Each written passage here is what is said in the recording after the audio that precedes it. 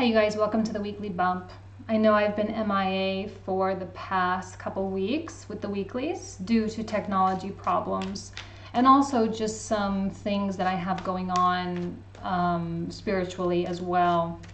It was super important for me to step off the camera as much as possible and just kind of process a lot of what's going on. Not only is the power of Uranus still in effect, Mars in Aquarius coming in contact with the South Node is now coming online, and we have Gemini season, which for a Virgo can be very, very unnerving because it's totally tapping into the other side of their ruling planet, which is like so much vibrations and so much like mind activity and this craving for knowledge and curiosity, which is good, but it's just very different. And being in Eastern Europe, I'm in Serbia right now, and being in Eastern Europe is powerful for me as an individual because it's right, my Neptune line on my ascendant runs right down Eastern Europe, down through Hungary, Serbia, Albania, and this whole kind of area here. So I'm definitely in contact with really heavy Neptunian energies, which I think is why I actually feel very drawn to this part of the world, because it does open boundaries for me. It does, it really takes me to a new level of understanding. When I was in Budapest last year, I was having definitely a huge spiritual crisis, but at the same time, I'm so grateful for that experience. And in a way, I'm kind of having a very similar experience here almost a year later. And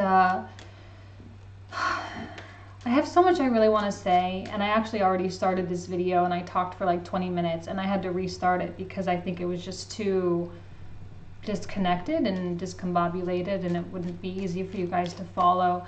So let's do this, a little bit of structure for me, okay? Let's talk about astrology first for a minute and then we'll run into the cards.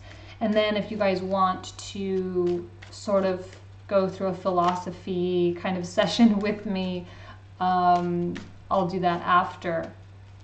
So full moon in Sagittarius was yesterday. Again, like I said, all this agitation, but there's like two sort of energies working in tandem, the energy of Sagittarius and the energy of Taurus, right? Uranus and Taurus. So even though they're different elements, they're not really connected in any way, they don't have the same ruling planet, but yet there's this calmness about both energies. A mature Sagittarian energy is one of ultimate wisdom. And like here I am, I'm the moon, okay? So I'm talking as the moon. Okay, child, I understand the energies that you're dealing with, your desire to act, your desire to move and to change, but there's something that you don't see. So let me show you. And I think that is what we needed. Taurus has caused this very chill undercurrent in spite of all of the shake-up on the surface. It's like you need to just chill out. You need to just relax, right? What is Taurus better at? Relaxing, right? Let's just chill out. Let's just relax. Let's take our time. There's no need to rush. Let's let the things come to us. We don't need to exert energy in going toward the thing. Doors are going to open, and I know they're going to open because I'm setting my mind in that way. Things are going to start appearing because I know they will, because I've set my mind that way. And that's a wonderful thing about Taurus energies, is that there's this innate understanding of vibrations. There's this innate understanding of manifestation, that whatever we really put our mind to, we can have, right? And that's so basic and it's so simple, but yet I think that is a concept that is lost on a lot of people still. We have a Venus grand trine with Jupiter and Neptune. Jupiter and Neptune have been trining for quite some time, and I highlighted it a couple weeks back, or a few weeks back, as this very creative quality, and both being very spiritual planets, there's this element of idealism the ideal world. What could we ideally have? And because that's still at play, and Venus now comes in and really gets you to question your true values. There is always a transformative quality with Neptune that I don't think people talk about very much, because as we dissolve our past belief structures, new structures need to be put in place. And Neptune is very subtle a lot of times. It's not this loud, powerful force like Pluto, where it just comes in and crashes everything down. It just comes in and very subtly things just start to kind of shift out of phase. And suddenly that boundary or that belief doesn't quite exist anymore, but it does need to be replaced with something else as per the law of compensation, right? And so as one thing shifts out of phase, another thing is going to shift in phase. And hopefully that thing is positively oriented, it's positively polarized. And hopefully it's something that will get you to a more happy and content life, a life that is more tranquil and more serene, where you don't feel this need to keep searching so much anymore. Mars conjunct the South Node. It's at 4 degrees of Aquarius. South Node is sitting at 7 degrees. We're going to feel this progress check coming online. Like, how are we doing? Where are you at? Have you really made the strides that you were hoping to make? Have you really made the changes? Have you really begun to incorporate these changes into your life? Because as good as they are in your mind, they are not necessarily so good only in your mind. They must be applied. And therein lies the wisdom of the moon of Sagittarius, right? Wisdom is an act. It's an action. Sagittarius is a fire sign, right? You got to do something. It's not about just sitting and feeling or sitting and thinking. You got to put that to work so that you can begin to manifest the things that wisdom can manifest, right? The changes in life and the changes in the lives around you. So where are you? Like, really, where are you? And how far are you from where you really want to be? So Mars is also in a beautiful aspect. It's trining with the sun today too, which is, here's your most powerful, most amazing planet, you know, the one that really we identify with in many ways the most, quote unquote the most, not for everybody, but a lot of times. So here we have the sun in Gemini. It's trining with Mars in a fellow air sign. And so what's stopping us? What's stopping us from acquiring these ideas? What's stopping these ideas from truly formulating? For those of us who are feeling lost or feeling like, I don't know where to go, right now is a time where there's really not an excuse to be feeling that way, because our minds are so incredibly active. And while we might not be able to see the steps, step 1, step 2, step 3, I think right now we can truly have that end goal. And see, all this stuff really started at the beginning of the year when we had all the planets going direct. You know, there was nothing stopping us. There was good fortune all over the place, and we were chasing good fortune, and we were chasing the happiness and the good things in life. And then Pisces season hit, bam, and we all sort of were like kind of taken aback, right? Because the sun and Venus and Mercury, they were all coming in contact with Neptune and Chiron, and it was like this really weird, dank energy. But it was a reset, recalibration period for us. And now, having kind of healed, hopefully, from a lot of stuff prior, it's not just from March, but that was all highlighting stuff from before. And so we were able to really deal with that, and we were able to move forward from that. So now there's really nothing stopping us, you know? And yeah, let's see, what did I write here? So with the Venus grand trine, the Jupiter and Neptune, I had this note. There is a fight to release the old, but perhaps a slight fear because we are not sure of what to replace it with. So I kind of already said that. It's time for us to imagine a better world. a better life for ourselves and for the global community. Let's put these Gemini jitters to good use. If our mind is going to be going crazy, we might as well be thinking about things productive, right? Instead of thinking about what this guy that doesn't like you back is doing, let's think about how we can channel our energy to make a difference. How we can learn more about love, how we can learn more about compassion, how we can stop this cycle of judgment, you know, judging others. And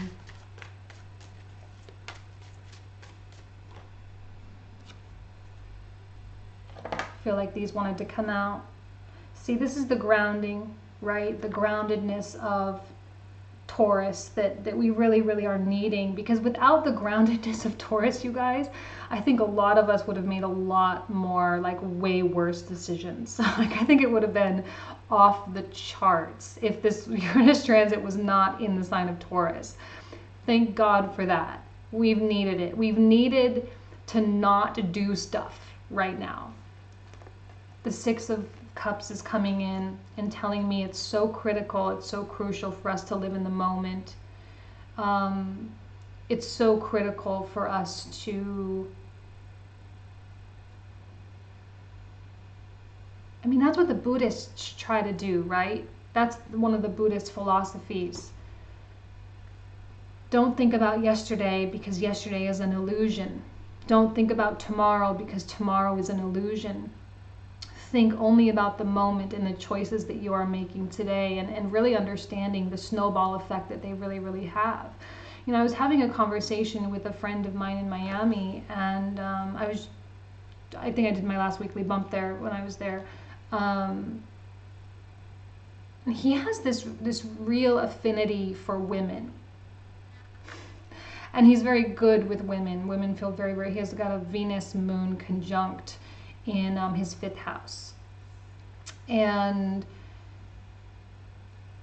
there was something that came to my mind, you know, and we were talking about his energy and going over his chart and stuff. And he's like, yeah, you know, he's like, I didn't even know that I really had this energy. I didn't know. And so I'm only just now really learning how to use it. And I think a lot of us have things like that, you know, because maybe he had been using it a little bit destructively, maybe, or maybe he was being a little irresponsible. I think he feels like, yeah, maybe I was a little irresponsible, you know. Definitely someone that enjoys, you know, the company and pleasure of women, which is great. I mean, amazing. But the effect that we have when we touch someone's life, the effect that we have when we enter into someone's life, a simple smile or a touch of the arm, or, you know, because we never really know where that person really truly is coming from, and we don't know what energies they're under the influence either. You know, we don't know their life story or their life path. So to really take the moment and to hold yourself responsible for the energy that you really bring to the table, the decisions that you make, to really ask yourself how that is of benefit to the other person. You know, because if you're sitting here in the moment and you're daydreaming about the past, what benefit is that having for you in the progress of your own life? I think some of the most successful people in the world, you know, financially successful or you know, in terms of recognition or politics or whatever, one of their modus operandi is be present.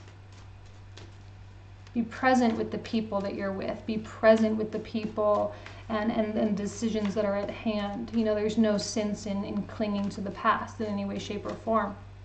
You can't go back there. It doesn't exist. It doesn't exist anymore. It's also important for you to offer a great deal of forgiveness towards yourself and maybe someone that hurt you, or maybe someone that affected your life in a negative way. To offer forgiveness so that you can live in the moment.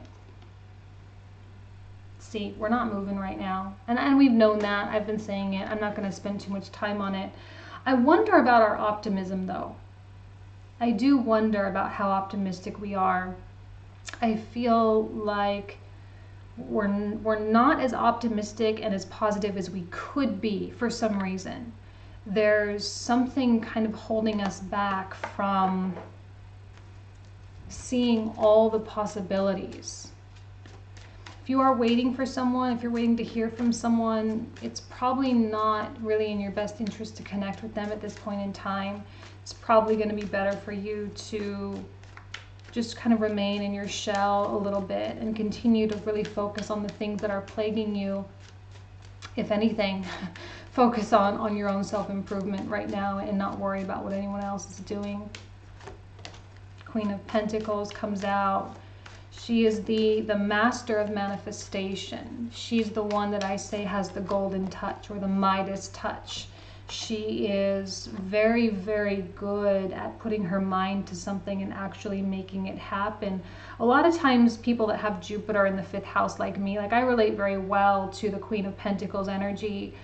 People that have a lot of 5th house stuff for some reason I see as a Queen of Pentacles, because it's like no matter what they put their hands on, no matter what they put their mind to, they have success in that area. Plain and simple. I mean, it's not even like a question. Like, yeah, you put your mind to something and it's gonna work. It's gonna be fine. And I think that's kind of a global kind of thing right now. It's just a matter of knowing and recognizing that we have that. We're all still a little bit on guard, and I think that's okay. We are all still, I mean, we're still all kind of shaken up still. And we're not sure what other people are going to do. We might be dealing with some pretty shady people. And so, or we might have had to deal with shady people, people that were not honest and people who hurt us. And so, yes, our guards are very much up. Our boundaries are up, but I think in a very healthy way. I don't think that a lot of us are dwelling too much on things that we shouldn't be dwelling on. What's this? Here's an element of forgiveness, a need for forgiveness. We're moving on, but we're standing still. We're changing, but everything is the same. It's the paradox. It's important to have faith in the energies at play. It's important to have faith that they are taking you where you really need to go. I'm going to pull out more cards here, but I'm going to come back to this one because this is going to probably be the starting off point of my little philosophical rant that I have. I've really been wanting to say this stuff the past few weeks. I don't know if it's really worth it or not, but it's something I've been personally struggling with, and maybe it'll get your mind going a little bit. Okay, we're going to end with this. We've got the Magician in reverse, and we've got the Death card. So, look, guys, people get really tired of... I can't even tell you how many times in my comments I have people that are like, when is this transformation going to be over? When is this going to end? It ends never. This is an eternal process. Birth, death, and rebirth. It never ends. It's constant throughout time and all eternity. So don't get tired. Don't get annoyed. Don't get frustrated when tarot card readers and astrologers talk about transformation, because it is the beauty of this life. The fact that we have the ability to change, that we have the ability to learn and to transform and to become something else, to become the butterfly, to become the phoenix, to become the eagle. That is our sentient being right? Not our human right, but our soul's right to continue to learn, to continue to progress, and to always stay in motion.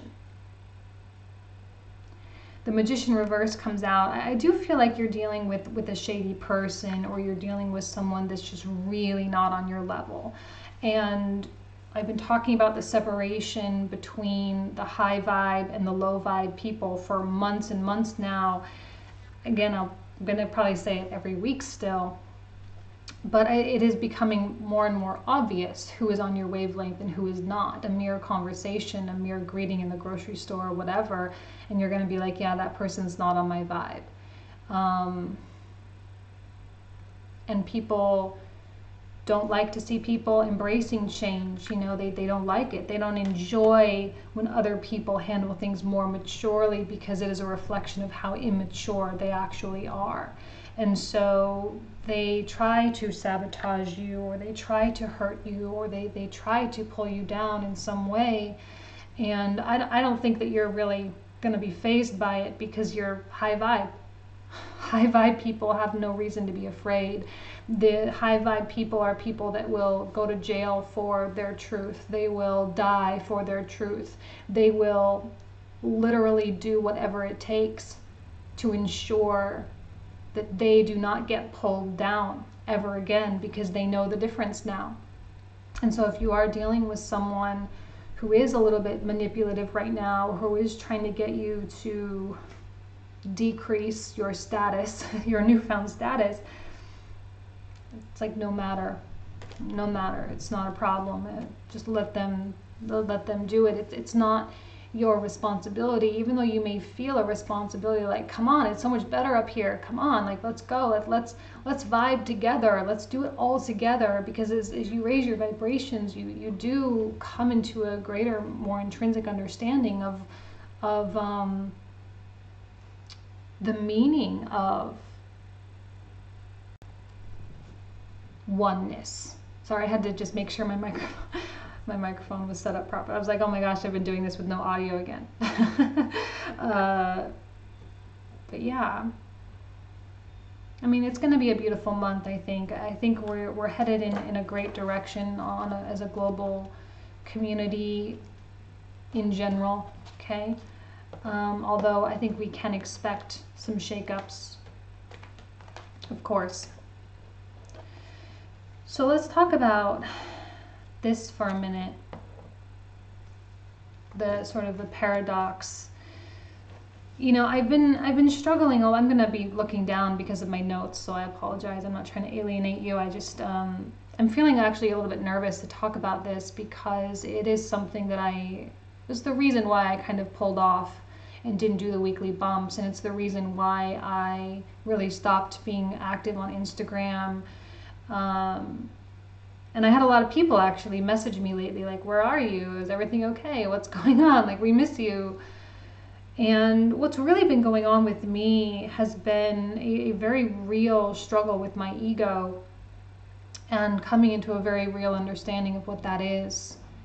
And for some reason, I have no idea why, but at the beginning of the year, I started seeing two figures a lot that really just, like, whether it's like on Facebook or just randomly people would mention it. And these are two people that I was maybe a little too young. I never was like emotionally connected with them as a child in any way, shape, or form.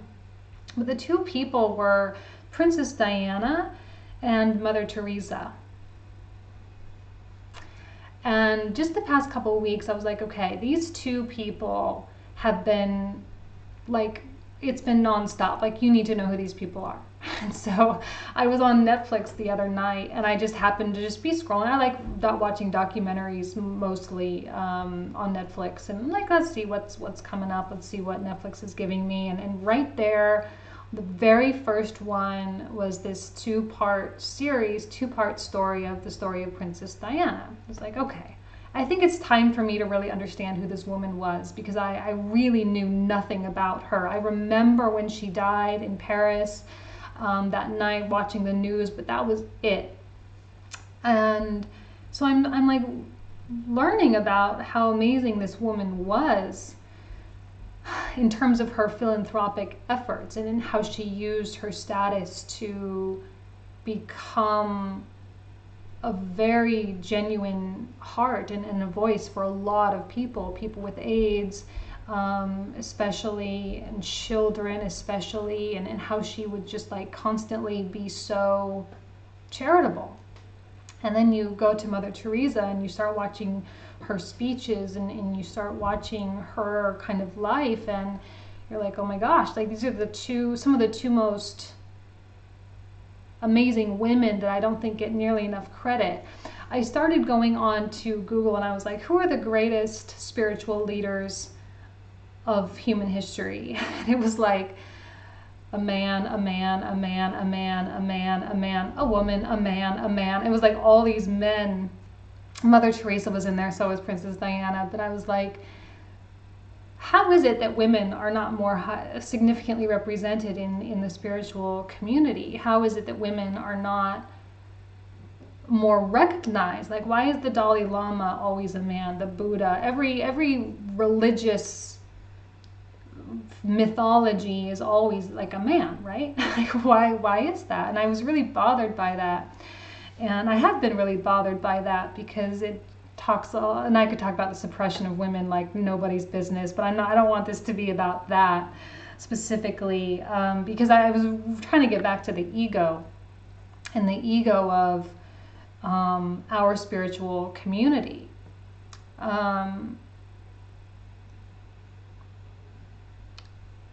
Being on YouTube, being on social media,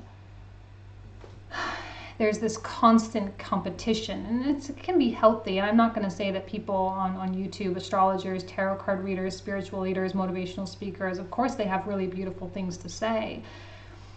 But the minute that those messages get convoluted with some sort of self-serving quality is the minute that I actually really start having a problem with it. Because as I'm watching Mother Teresa speak, like, I can't even handle the level of humility that she possesses. I mean, this woman won a Nobel Prize, and like one of the first things out of her mouth was, this award goes to the poorest of the poor. Like, she immediately kind of took herself out of the equation and said, this is not my work. You know, this is the work of, you know, she's Catholic, so the work of Jesus, the work of Christ. And I was like in tears watching that. I was like, holy cow, that's probably one of the most noble things, you know, to just completely absolve oneself of credit, and how much more wonderful the world could be or would be if we all just were a little bit more like that, you know? And with people watching tarot and watching astrology, it astounds me how people use these energies and use these powerful insights as a hiding place. They use it as a hiding place for their problems, you know, because they're hiding in the answers, they're hiding in the reasons why, but they're not using the tools properly. And I myself am also guilty of this. And it's, again, something that I really came in contact with over the past few weeks, was like, what good is astrology and tarot if you're not going to use it? And it warms my heart so much when I receive comments that are like, thank you so much for this guidance. I made this decision and this is what happened. It was just like you said, and thank you for that. That is what I think this whole thing is really all about. It's not about me being seen. It's not about my face. It's not about anything, but it's not even about the cards. You know, one thing that always really would annoy me so much is when I would change my tarot cards and I would use different decks. And people would be like, oh, those cards are so ugly, or, you know, they would pay so much attention to the cards. But what was lost on them was it had nothing to do with these stupid pieces of paper. What it was what those pieces of paper inspired me to say. And it was about the message, not the stupid cards, right? Like, I love my tarot. These are my guides, and I really owe a lot to my guides, but it's not about the cards. And I've always kind of got so annoyed by that when I was changing my cards a lot, because it has nothing to do with that. But then again, people, they're always looking for something. You know, they're always looking for something to not learn. They're looking for something to not progress and to not be better. And saying, okay, well, this is happening because Uranus is in Taurus now, and I can't wait for this transit to be over, instead of doing deep meditations and saying, how can I use this transit? How can I use this energy, this like quality of, again, and because of the Aquarius stuff coming online with Mars and Aquarius and Uranus, this is about humanity, you know, so it's no wonder why I'm studying Princess Diana and Mother Teresa. Like, it's not lost on me. I get it. I'm going to use it, though, because it's guiding me in really beautiful directions, and it's guiding me to two people that I knew absolutely nothing about except for their name and that they were who they were, and that was all I knew. And yet now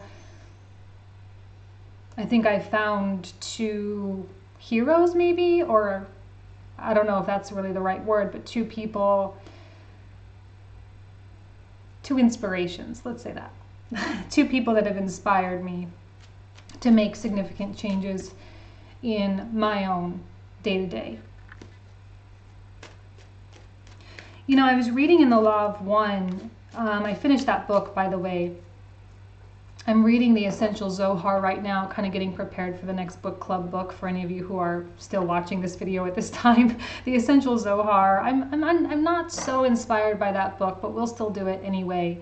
But I did finish The Law of One, and one of the things that really struck me with The Law of One was when they talk about lifespan. So for those of you who don't know, The Law of One, which I don't have with me here to show you, but it's a book that is a transcription of a channeled conversation, channeled, you know, telepathic conversation with a sixth density entity who calls himself Ra, and I've also heard Ra Tir Air. And Ra is a representative of a social complex. And the message is one of love and compassion. And yet there are many questions that we humans have. And one of the questions was, you know, they talked a lot about the lifespan of ancient man, and how in the Bible we read of people who lived for like 900 years, you know, and then they did say, and they asked, and Ra says, yes, you know, the human lifespan was meant to be much, much longer than it is now, because that's how long it takes to become self-aware. And because of the negative polarized cultures, you know, and how it just got more and more and more negative, more power driven, more money driven, more slavery driven, and all of this, the human DNA, the human lifespan has degenerated, causing shorter and shorter lives, causing shorter and shorter healthy lives. And when you think about it, you know, I think that if you are a spiritual person in this world, I mean, that will make a lot of sense, right? How long it would take. Like when you think of a 900-year lifespan, I'm thinking, okay, how many Pluto returns is that? Like we think the Saturn return is bad. Could you imagine a Pluto return and what the impact that would have on your life? That's at least 3 Pluto returns that you would have to go through. Can you imagine how many Saturn returns you'd have to go through? How many Neptune returns and you know, Uranus returns? You know, all these planets that we never get to really experience that, and how much growth is expected during these times. And so now we have a lifespan that is less than 10% of what it probably really should be. And so we are dying as perpetual spiritual children, never really able to really grow, never really able to grasp the true lessons that life is really meant to bring us. Lessons of self-awareness, lessons of true consciousness. What does it mean to be a truly self-aware person? To be a self-master, what does that really truly mean? And I think that as we, you know, come in contact with people who are much older than us, still there are people who are incredibly stubborn and incredibly childish, right? Because they still too have not gone through the process of transformation, as annoying as that is, right? And, you know, we do struggle a lot with the acceptance of our responsibility here, because our responsibilities are so outwardly focused. It's so focused on the things we're supposed to do: money, jobs, career, buying a house, doing this, doing this, doing this, doing this. But yet it's all just so ridiculous. And like when you start thinking about it, it's like laughable. Like how can you not be laughing at the ridiculousness of the human condition right now, when we are so fully capable of just changing the way we live. And it seems so simple and yet so incredibly complicated all at the same time. Yeah, and the ego thing, guys, like this is my last little note that I have here, but I have been so troubled by a lot of the negativity on my channel. Last year at this time, I was in a very, very dark place, as I think a lot of us were. I was not an exception to that 2017 madness. And, you know, at that time, my self-love, self-respect was incredibly low, and negative comments hit me so hard. They really impacted me, and they put me in really dark places, negative comments on my channel. And as I've grown over just the course of just 1 year, not even 1 year, but I've grown so much. And now what I see when I experience negative comments on my channel is like such a sense of sadness and such a sense of frustration that there's a person out there who is actually willing to take the time to project out negative and hateful words toward another person, and how darkly clouded their vision is. And yet I still feel a responsibility toward them to help them see the light in some way. Now, of course, some people will choose to never see the light, and that's fine. That's their problem. But again, that's a symptom of the human condition, you know, because of how we have shaped our world and how we are continuing to allow our world to be.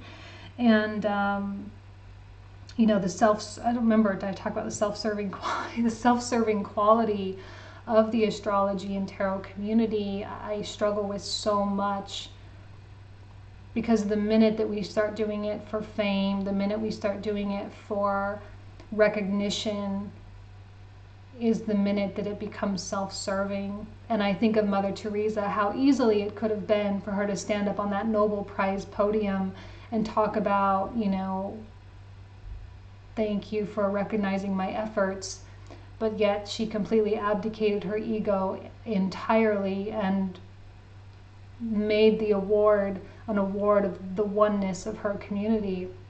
And it just like gives me chills when I think about it, how simple and yet how complicated that it is. So just some things to really think about, just to give you some insight into what's going on in my mind and in my life, whether you really care or not.